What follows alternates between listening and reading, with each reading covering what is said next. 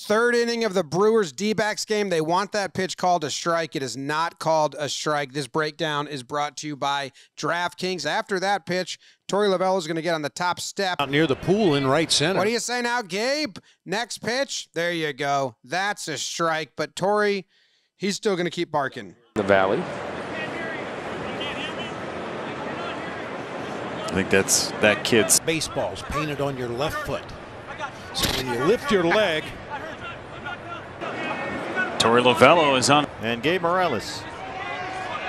You got to fucking lock it in.